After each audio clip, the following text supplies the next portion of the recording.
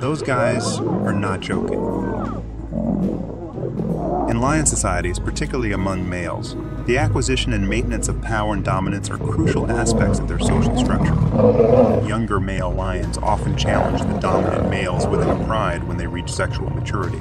These challenges can involve confrontations, vocalizations, and displays of aggression. Coalitions are often formed by brothers or unrelated males that ally for a common goal. Prides, particularly the females within them, may play a role in supporting the dominant male or the challengers. The lionesses may show affiliations with specific males, and their behavior can influence the outcome of power struggles. The challenging male may be banished from the pride. This expel can lead to the solitary life.